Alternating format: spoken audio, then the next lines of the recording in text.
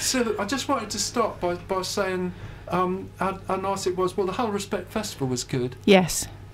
And you actually live nearby, is that right? I live up on Poleslow Road, yeah, and I was on my way home from work. I work in Exeter Library, and I thought I'd pop in, and I found myself in the small tent, and I managed to catch the last band, which were called...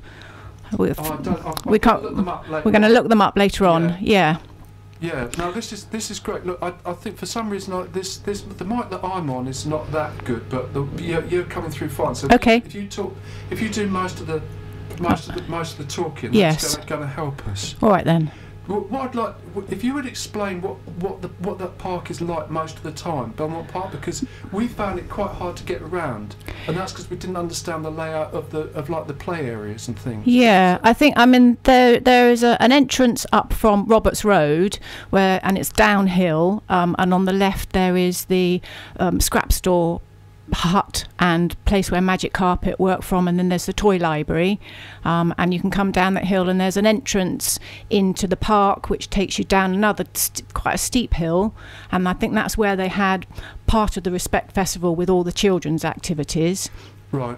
And kind of a lot of the food stalls, and then there's the swing park area for older children, and then there's the other bit for where the young children can come, and within that part is the community hut, which I don't think is open on the Respect Festival session. No, not that part of it. And then there's gates that you can go out of into the main park area that's got the big wall that gets repainted every year, and the wonderful plane trees that are there. And it's during the week, you've got the children coming in there after school, playing, you've got the young families, you've got people walking their dogs there every day, and it's a great community hub. It's like the village green, really. Right. And so would you, I know you can only stay till about p:15, so, yeah, so would you explain, before you get to the exhibition that's on, yes, would you explain the activities that go on in the hut and how you got involved in that? I think there's a woodcraft folk that goes on one day. I go in on a Tuesday evening for the singing. It's part of Newtown Community Choir, and we meet at 7:15. There's a lovely lady called Emma who's the music director, and she teaches us a whole load of songs. And we've got sopranos and altos and the basses and the tenors, and we learn new songs, and occasionally we'll go and do different performances at various events. And I think there's a Qigong group that goes on, and I know that Magic Carpet recently, and I saw this on Jonathan's Twitter page, that they have an arts group going on. I think it's maybe on a Monday night at the moment. Welcome to anybody who lives in Newtown area. Can I ask who Jonathan is? Jonathan? Yeah, Jonathan, I'm looking at you. You. Oh, right. I went and looked at your Twitter page this morning, just so Right. so I knew who I was coming in to see. Okay. I was advised to do that by the man I live with. Well, yeah, that's right. Well, yeah, all the social media bits, it's all. It's a bit of a minefield, isn't it? Well, it is. Yeah. Yeah. So yeah, Jonathan Mayhew is on Twitter as Jonathan Mayhew. Okay. And the show is We Not Know, WENOTNO. Yeah, and what does that mean? Well, it's the name of the show. What we represent, really. We don't know. Well, when it started, John told me it was going to be an R&B show. Yes. And I can remember what R&B was 30 years ago, 40 years ago. Okay. I knew what it was then, but what it is now, I don't know. And I think John thinks most of the what's in the chart is R&B, essentially R&B. Well, I think it is. You think it is? Yeah. Yeah. Yeah. So it's not the Rolling Stones jamming out their stuff then? That was R&B. Yeah. That they're still doing what we thought was R&B, but what R&B is now, we don't know. No. But it Fair doesn't enough. matter. No. I was a bit worried that you were playing a reggae tune called Karma when I walked in, but there we are. We were. Yeah. So explain what you got out of the art part of it. The art part of what you found in the community hut. I'm just repeating, Zillah, what I understood from what we only spoke briefly. Yes. Okay. During the event. No, for my as part of the exhibition that I'm doing, wasn't at the community hut. Oh. I was here at the Phoenix Centre. Oh, okay. And I had an episode of severe depression in my 50s, and I was in a real state of grief and loss, and my life fell apart basically. Right. And as a result of that, I actually reached out to people and said I'm not coping, and I got myself a community support worker. And from there I was told about Mind, and I used to go down to the cafe near the picture house, and there I picked up a poster about an art class that was happening here in the art centre that sounded really interesting, and it was about looking at 20th century art through collage. I got really excited and I signed up, and I from there have been on a wonderful adventure. It's been part of my recovery from depression to explore parts of my inner world and express events that have happened when I was younger around psychosis, and I put them in pictures. I put it in picture form because I couldn't talk about it, and that's what the exhibition is. But it's beyond that. The art class was put on by Mind and Magic Carpet, who's a local charity, like I said, who do arts workshops for all sorts of people within the city, and it's my way of saying thank you to them. It's a fundraiser. It's going on all week. It's starting on Monday the 15th of June and goes on till Friday the 19th of June at the Glorious Art House, which is down in 4th Street, and it's a fundraiser, so it'd be wonderful if people could come and have a look at the paintings, but also understand a little bit more about mental health difficulties that so many people experience in their lives. So how do you think it worked, and what sort of expression were you able to do? Well, I've got a little piece here which says, why collage? It's a source of joy. Each picture emerges, no set plan. It grows up and out. I accept uncertainty and randomness. It's about connection, joining up, linking ideas, images and inspirations. I trust my senses and my still quiet voice. It's an exciting process. It's like unearthing a treasure out of a single thought. It's like pulling back time and space and remoulding it into a new form, playing with fragments without fear, without judgment or perfectionist thinking. I experience my creative energy and use my creative talents. It is about my person side and my soul side becoming one. I feel what is right with me. A deep sense of comfort fills me, and I know that all is well. And that statement, knowing that all is well, has been a major part of my recovery journey. And why collage? Because I evolve, free flow, into my unknown healing journey. Right. That's great. Thank you. So, say a bit more about the show. Is there information there if people want to get involved in similar projects? Yeah, there will be information about Magic Carpet becoming a volunteer on some of their projects that they run, and we're going to have some tubs on tables downstairs in the cafe area, and upstairs on the exclusive preview event, which is on the Sunday, for people to make donations to the organisation. Right, so that's this coming weekend. Is that right? That's on the Sunday is the preview, but also through the week, if people come in and have a cup of tea and a piece of cake in the cafe, there'll be a collecting box on the counter. Right. And the gallery part is right at the top. The gallery is up the top, yeah. And it's a bit like a giant doll's house. It's lovely. I did have a bit of a concern because there's no wheelchair access, and I thought, oh blimey, here I am doing this project for people who are wheelchair users, and they won't be able to get up the top. But hey ho. Well, I mean, presumably the same work could be exhibited somewhere else at some other occasion. Possibly, yeah, or something similar. Yeah, it took me a long time to organise this event. It's happened a year later than I thought it was going to, and I was waiting for the venue, seeing what turned up, and this one did turn up in the end. And the Glorious Art House have offered the space for free for the week because they know Magic Carpet. Right. Well, that's really good. Yeah. I mean, just to explain where it is, it's sort of opposite the Tuckers Hall, isn't it? It's like Yes. the opposite side of the street. On the opposite side, yeah. Past Evolution Shop and yeah. Right. Yeah. Well, we might talk. I know you can't stay very long, but John and I may talk about wheelchair access in 4th Street. Yeah. Later on. That's an issue, is it? Well, yeah. There's several issues. It's all very well getting down there. It's getting back again, isn't it? From a wheelchair point of view. Yeah. Yes. It's hard work. It's hard work. Yeah. But anyway, we won't delay you with that. We'll. I'm just flexing my muscles. Right, Yeah. Yeah. Yes. But anyway, I would have thought it would be good if it could happen again somewhere else that was better for wheelchair access. Thank you. Yeah, I realise that now.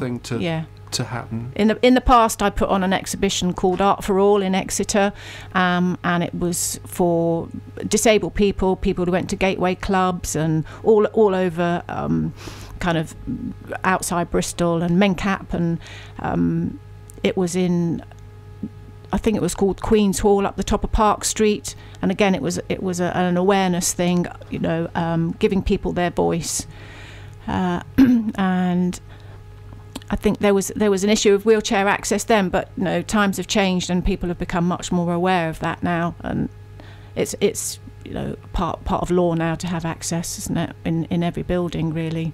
Well, yeah. But it's not always the case. It hasn't happened. Yeah. I mean, it's a huge thing to implement, even getting people on and off the buses. Yeah. Well, yeah, but we'll get. Anyway. We'll get to that. We'll come back to that later on.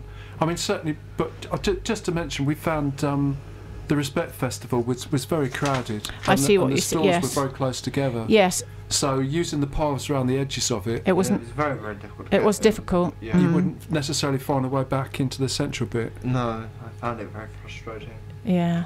So the organisers need to reconsider that for next year, don't they? Yeah. Somebody I was talking to earlier said they felt like because there's no sort of alcohol available at the festival, that they could have crammed in lots of different tents and activities. So there was lots of energy stuff for people to get involved in, but. Well, there was a lot going on. There was a lot going on. I don't know what they can do because there's a lot of people interested in it, and therefore there's a lot of pressure on the space. Yes. But there weren't. I don't know what they can do, and also what they can do about having all the fences and pathways and gates that they normally have for the play area. Right. Because they were not accessible either. Well, it didn't make it easy to just find a route to one anywhere. main entrance. But, so you got a bit of a bugbear about it then. But anyway, we're getting off topic. I don't know how long you can stay. Right, I'm going to look at the clock. Yeah. So, what I'd ask though, when you talk about collage, yes, do you just take elements from anywhere and put them together? I do. What sort of rights are claimed by somebody else who's started out with it? Well, that's a good point. I use birthday cards. I use shopping bags. I use bits and bobs that I find on the street. For some reason I seem to get this thing for being able to collect fake flowers, so they end up in my pictures, I don't know about the rights. I chop them up and change them about, and so it all looks a bit different. I only use a snippet, so I think but it's a wonderful process. Matisse called collage painting with scissors. Yes. I call it cutting and gluing. Right. But I love it. It's just time where I can switch off. A picture may take months to produce, and I'm fiddling about and moving bits here and there. Sometimes it may take half an hour, and there it is. And I don't think about it. I just let it evolve in its own time, and it's really exciting. Just just see if you've got an answer to this question, which I've asked various people, because I don't really understand unique bits of art in a gallery, really. If it could be photographed and put online, I know it's not quite as good, but I don't. Well, this is just a general thing. Matisse, obviously, the ones that he did, the ones he stuck together, his cutouts, yes, are the better ones. I appreciate that. Yeah. But couldn't it be sold off as a kit if you just had a plastic bag with lots of bits of crepe paper in it? Well, yeah, that's how. You could do your own. Of course, yeah. And children are doing that all the time. I work for Exeter Community Initiative, which is a local charity, you know, and children can come into the playroom, and there's all sorts of tissue paper and sequins and glue, and they're away making whatever they like. And that's what it is. It's for the fun of it. Right. So they could do their own snail, given enough crepe paper. Now they could, and the snail is a wonderful representation. It's a symbol of your spiritual world, because you have the unconscious right at the middle, and you walk that spiral shape, and you come out, and things are known. And a couple of the pictures in the exhibition are actually of a spiral, and it talks about in the centre is this holy place, and we come through from sadness to health to pain and joy, and finally we reach a place where we feel peaceful, and we've confronted things that we found difficult in life. And that's what a couple of the pictures are about for me, confronting my pain. People who have got depression are encouraged these days to look at something called mindfulness. Yes. And there's a guy called John Kabat-Zinn who's been researching mindfulness for about 30 years to help people with depression and anxiety. And he has a wonderful statement which says, "Embrace pain and darkness as well as joy and light." And for me, that says it all. You know, a part of my recovery, I had to embrace my pain. I had to embrace my shame. Shame for me is about my self-hurting, anxious, miserable energy.